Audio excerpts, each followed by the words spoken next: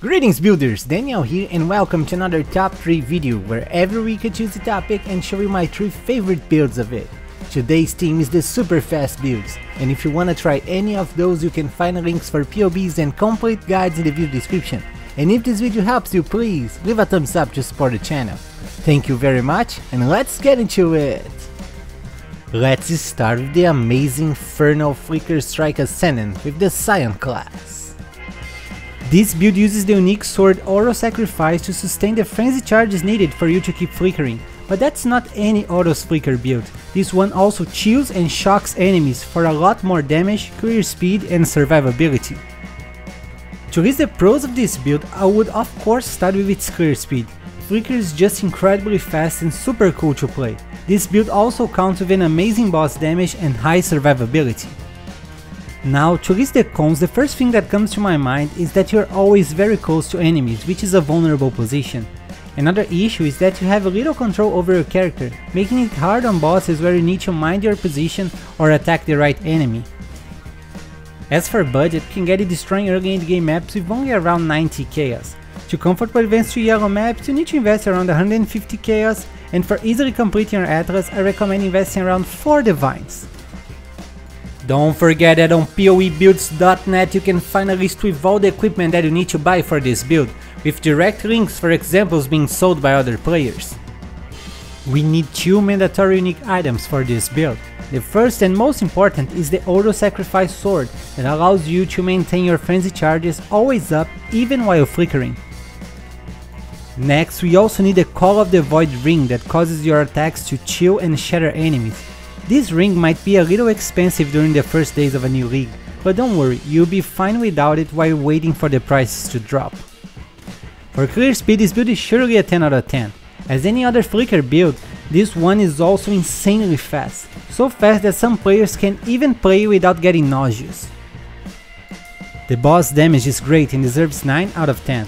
This build achieves high amounts of DPS capable of decimating even the big bosses in just seconds. Now for the survivability, I'd only give it 8 out of 10, even though this build still has almost 100,000 effective HP because of high armor, evasion and spell suppression. I had to take 2 points out because they're always very close to enemies. Next we have a build so fast that it's hard to follow with your eyes, the Flicker Strike Slayer with the Duelist class. This build uses Terminus S to sustain the frenzy charges needed for you to keep flickering. It's a great and simple flicker strike build for beginners. To list the pros of this build, I would have to start with its clear speed. Look at that, this is just insanely fast. It also counts with an awesome boss damage and instant life leech. And of course, flicker builds are just super cool. Now to list the cons, I would start with the fact that you're always very close to enemies, which puts you in a vulnerable position. Another issue is that you have little control over your character, making it hard on bosses where you need to mind your position or attack the right enemy. As for budget, you can get it destroying early endgame maps with only around 80 chaos. To comfortably advance to yellow maps, you need to invest around 120 chaos, and for easily completing your atlas, I recommend investing around 4 divines. You need only 1 mandatory unique item for this build, the Terminus S sword that keeps your frenzy charges up even while flickering. For clear speed, this build is surely a 10 out of 10, and I don't even need to say anything, just take a look at the gameplay and you have to agree with me. The boss damage is great and deserves 9 out of 10. This build can easily deal many millions of damage per second, it's just great to kill big bosses like that. Now for the survivability, I'd only give it 8 out of 10. Even though this build still has almost 100,000 effective HP because of high armor, evasion and spell suppression, I had to take 2 points out for the same reason as I did with the Cyclone Slayer. Since you're always very close to enemies, you're always in a vulnerable position. Finally, in first place, here's the super strong, fast and satisfying Lightning Strike Trickster with the Shadow class.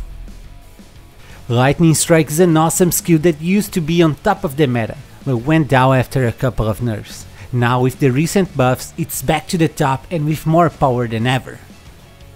To list the pros of this build, I would start with its clear speed. Besides a strong melee hit, Lightning Strike also creates many lightning projectiles that run on the floor, killing every enemy on its path. Besides that, this build also counts with the Trickster Ascendance to be super fast and tanky. It has 7 frames charges for extra damage and speed and a lot of defensive layers.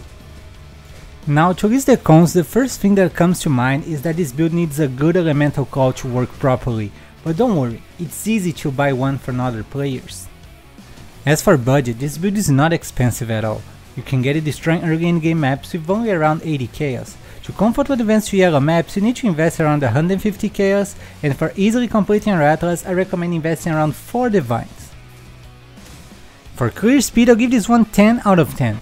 As mentioned before, you have 7 frames charges and a huge effective elusive that grants this build a lot of movement speed. Besides that, Lightning Strike creates many projectiles that run on the floor, exploding many enemies that aren't even close to you yet. The boss damage is also amazing, deserves 9 out of 10. Lightning Strike just received a big damage buff, and this build is an awesome boss killer. For the survivability, I'll give it 9 out of 10. This build has over 100,000 effective HP because of high armor, evasion, spell suppression, fortify, and even a trickster buff that causes you to take 40% less damage. Above all, you are immune to freeze and stuns. And that's it for today, guys. What did you think about those super fast builds? Please take a second to tell me in the comments and leave a thumbs up to support the channel. I wish you guys an amazing day, and don't forget to keep building!